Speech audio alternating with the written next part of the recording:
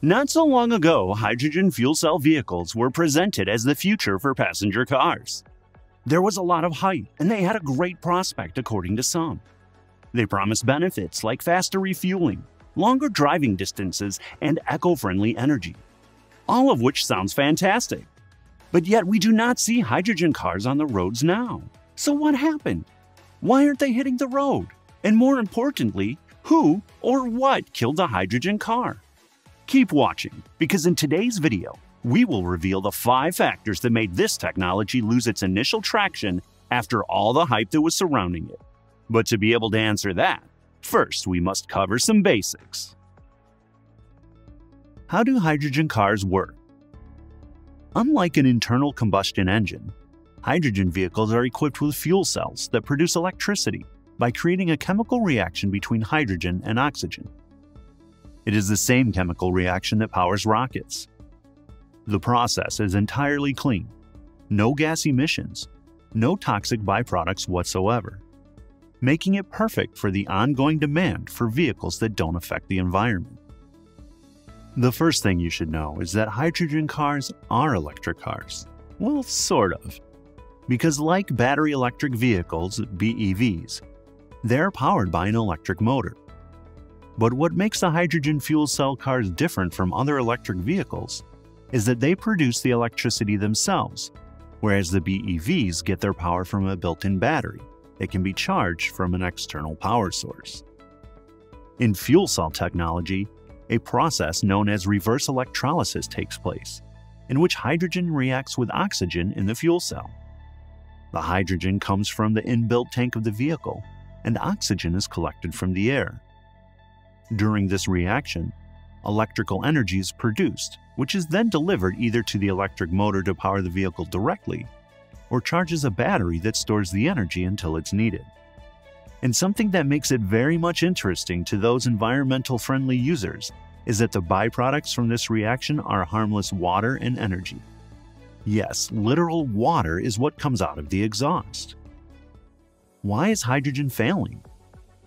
Now, the thing that made you click on this video, why this zero-emission technology has failed to gather the attention of the world. Price. Hydrogen fuel cell vehicles, like any new technology, are not cheap. Fuel cell vehicles are still priced like luxury cars, in the range of $60,000 to $100,000, a lot higher than the lower-priced electric Tesla Model 3. The reason for this high price is that the fuel cell is very expensive and is delicate and complex to operate. It also requires the use of precious metals, such as platinum, to manufacture it. On top of the price of refueling is another fact that needs to be included under the price. IC cars use gasoline, and gasoline is sold by the gallon where hydrogen by the kilogram. Compared with fossil energy, hydrogen fuel is more expensive. Like 1 kilogram of hydrogen fuel is about 3 times that of 1 gallon of gasoline, and almost twice as high as that of battery-powered vehicles charged at home. Convenience. After the price, there comes the ease of using your car. As a machine, your car will need power, and there needs to be sufficient service infrastructures from where you can refuel your vehicle to ensure better convenience. Tesla operates over 20,000 superchargers in over 1,800 stations worldwide. And in the case of hydrogen-fueled cars, the numbers are quite low. There are less than 600 publicly available hydrogen refueling stations in operation worldwide, with only 45 in the USA. Almost 5 years after the first mass-produced hydrogen-fueled car, Toyota Mirai, was delivered, that's not very impressive. Furthermore, just keeping the stations up and running has been a challenge. Hydrogen as a fuel is incredibly hard to make and distribute with acceptably low losses. If technology can't ensure the users of its convenience, then it is bound to fail. Performance. 1 kilogram of hydrogen releases as much energy as 3 liters of petrol. However, hydrogen is the smallest and lightest element in the universe, and its energy density is very low. That means we need to store a lot of it under high pressure to obtain the amount needed to operate a car. The 2021 Toyota Mirai reaches 0 to 60 miles per hour within 8 to 9 seconds according to various articles, where the Tesla Model 3 rushes from 0 to 60 in 3.1 seconds. In addition to that, hydrogen fuel cells also fail to deliver high energy efficiency. There are 2 electrochemical processes involved in producing the electricity from hydrogen, within where 60% of energy falls, resulting in the overall efficiency of a hydrogen fuel cell to 40%. Environment. This is easily the most frustrating part about hydrogen fuel cell powered vehicles, as it came to the limelight as a much greener option. The whole purpose of a hydrogen vehicle is that it has no emissions versus an ICE counterpart. Yet the vast majority of the energy used to create hydrogen comes from natural gas. Simply put, the production process involves burning fossil fuel, so not exactly a green way to produce hydrogen.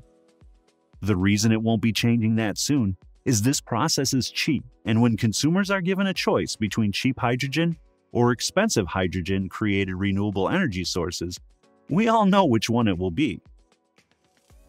Competition. Do you know how many hydrogen-fueled cars are there right now? The number is 3. Toyota Mirai is the world's first mass-produced dedicated fuel cell EV. Then it was joined by the Honda Clarity fuel cell and the Hyundai Nexo. Since 2012, more than 8,000 hydrogen-fueled cars have been sold. On the contrary, the battery electric vehicle sale is booming each year. Only Tesla company delivered 499,550 vehicles over the year 2020. So you can see the huge gap in popularity. For these reasons, Elon Musk has dismissed hydrogen fuel cells as mind-bogglingly stupid, even calling them fool cells. But another technology with far better prospects to disrupt and dominate the automotive industry in the near future is the solid-state battery. Want to know more about this nonetheless polemic technology? Tap on the video on top of your screen. If you like this video, give it a thumbs up to show your support. And for more videos like this, hit that subscribe button.